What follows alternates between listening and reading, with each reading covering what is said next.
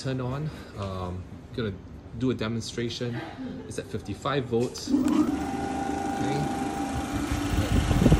So, okay, it's pretty straight right now, but okay, maybe the micro vibrations you would not be able to detect. So we're gonna just put a little test solution here.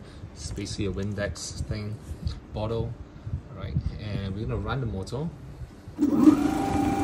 right, see, that's what you can see. Okay, look. Okay, and this is at low voltage too, so the actual speed isn't as powerful. Sorry, the machine isn't as powerful as it is. Okay, see, low RPMs. So you have. There you go, see? Alright, so we're gonna add in this little weight balancer here, and we're gonna see what effect it has on those vibrations. Slight weight here on the rims of the motor. Right, we're gonna see how it performs. Again with the same Windex bottle. Right, let's put it on. Okay, right at the tip here. And we're gonna power it up. Alright.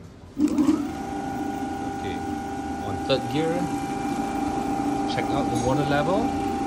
It's barely moving. There's some little vibrations there. But look at the wheel.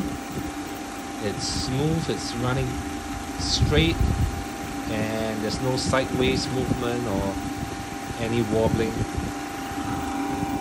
Check out the vibrations here. It's there, but it's very much reduced.